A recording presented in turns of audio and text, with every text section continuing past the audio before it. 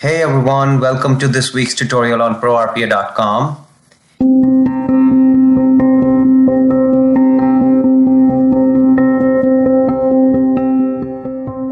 Hey, first and foremost, I want to apologize that, I wasn't posting content on a weekly basis as I mentioned, in my previous blog post or like throughout the whole blog series.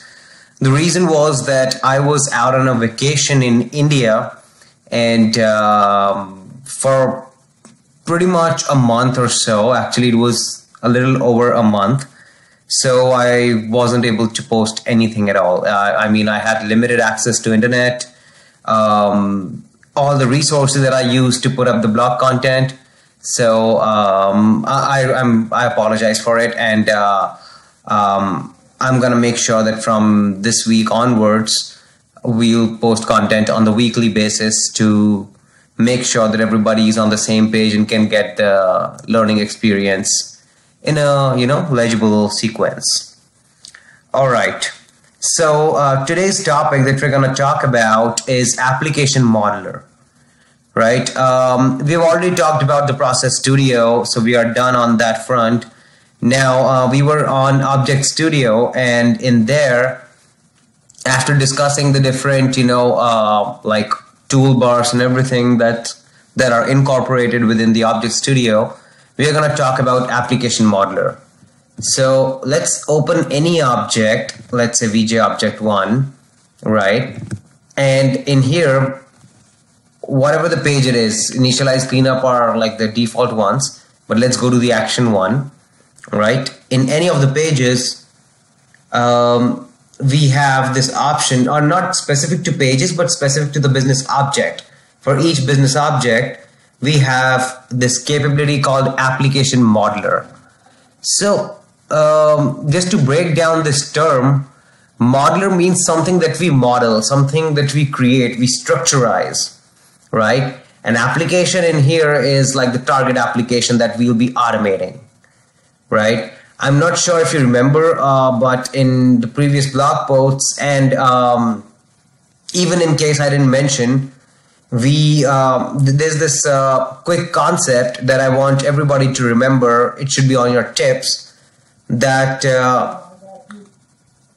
each and every business object should have one target application associated with it, right? What that means is that let's say you are working with two different applications. One is SAP and the other one is Oracle. Then for the SAP automation, and then I'm not talking about the standard capabilities which are already pre-existing. I'm talking about something that you are going to create for yourself, right? Something user created, right? Customized automations. So all these solutions, let's say for the SAP, you need to have like the first object that you're going to create, and you're going to use it in the process. And there's going to be a separate object, let's say object 2, which is going to automate your Oracle enterprise application.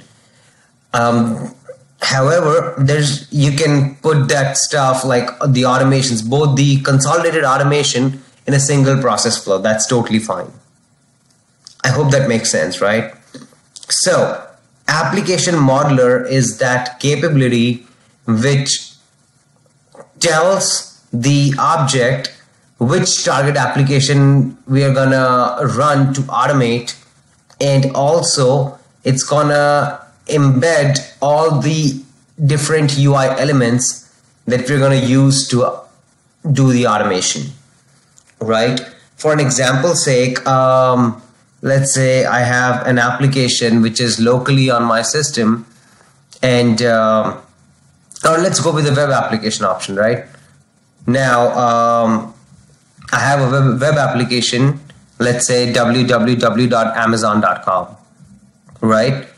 And for this web application, we have like search box, which is one UI element. I have like different hyperlinks. I have different checkboxes, radio buttons. These are different UI elements, right? So the first and foremost option, which is to identify the application, whether it's web application or local application,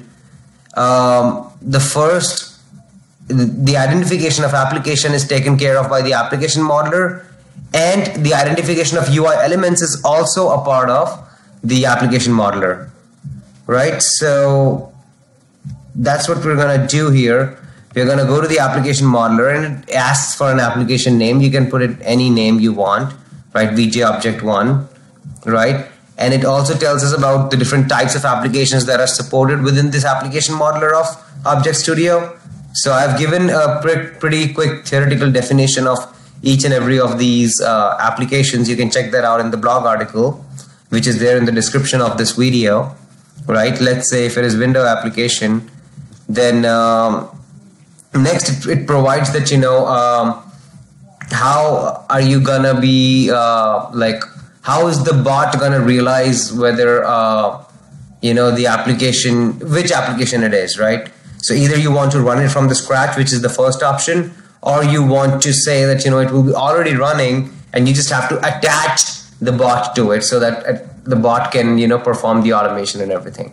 So that totally depends on us, right? We're gonna go through different examples in further tutorials to go through these different examples, but to go through these different options. But for now, these are the capabilities, right? Now, if you want to run it from the scratch, we have to browse and provide the executable file path, which is the .exe file path. That's usually the extension that we use to open a web application, and it is sort of the byproduct for all the programming languages that we have, whether it's Java, C++ and stuff, .NET and stuff. Okay, once the executable is there, let's put up something. Right, let's say something like this exe file. Hitting next. If there are any command line parameters, so sometimes the executable files, if we provide a CMD parameter, the command line parameter, then it performs some operations, some initial operations, some initializing operations, let's say login, right? Sometimes if you provide the user ID and password as command line parameters, then application would open up and it would automatically log in as well, right? So we can keep it blank. Then we can also put up a working directory, which is if there are any byproducts of this target application, then those will be stored in a particular directory that we're going to provide here. We're going to skip that part. And non-invasive automation technique, let's restrict to non-invasive. That means it's not going to hinder or hamper the capabilities that are provided by the target application in itself, right? Always the automations that I have done so far, I've kept it as the default as is, which is the check marked option.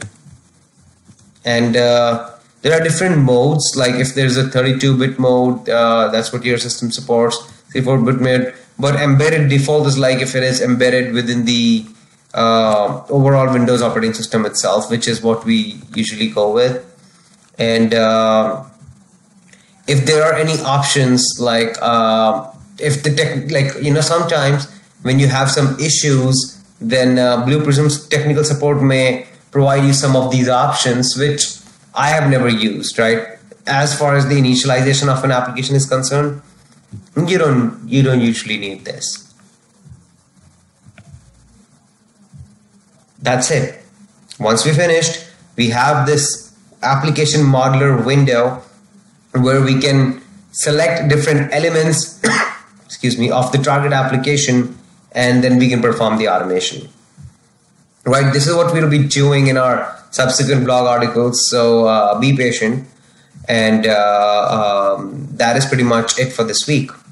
Right, I would appreciate if you guys could subscribe to the blog post, to my YouTube channel, and provide your feedbacks, your comments, shares, likes, all the stuff that you can possibly think of.